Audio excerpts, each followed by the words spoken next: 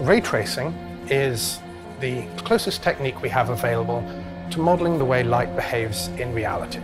With new technologies, we are really trying to burrow down to how light behaves in the real world and simulate real lighting as accurately as possible. One of the new technologies we're implementing in collaboration with Nvidia is the RTX technology, which is a new technology that hasn't been seen before on PC.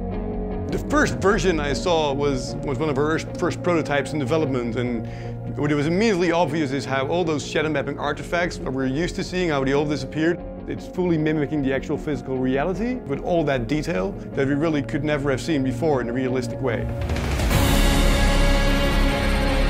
We noticed how much details we could get out of all the reflective surfaces in the game. For a game to run this in real time, you will need an incredible amount of those kind of computations. That was not previously possible with conventional PC hardware. Nvidia's engineers have been working side by side with engineers on my team, and we really feel like we are this one team that's pushing the boundaries of Battlefield 5. For years we thought about the day when to see that kind of graphics would have been possible.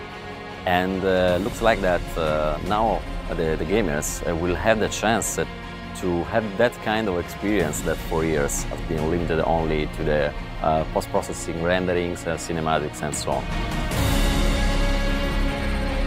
It makes our games look better, it makes our content that we do for the games look better without adding cost also to the game developer.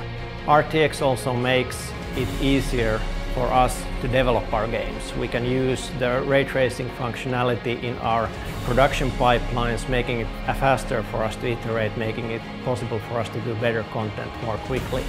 So all of that just helps us to kind of really make visually really distinct games, but get more of that detail in there and take a little bit of the workload away from the lighting artists who can then just kind of focus on more sort of fine-tuning things and where it really does matter.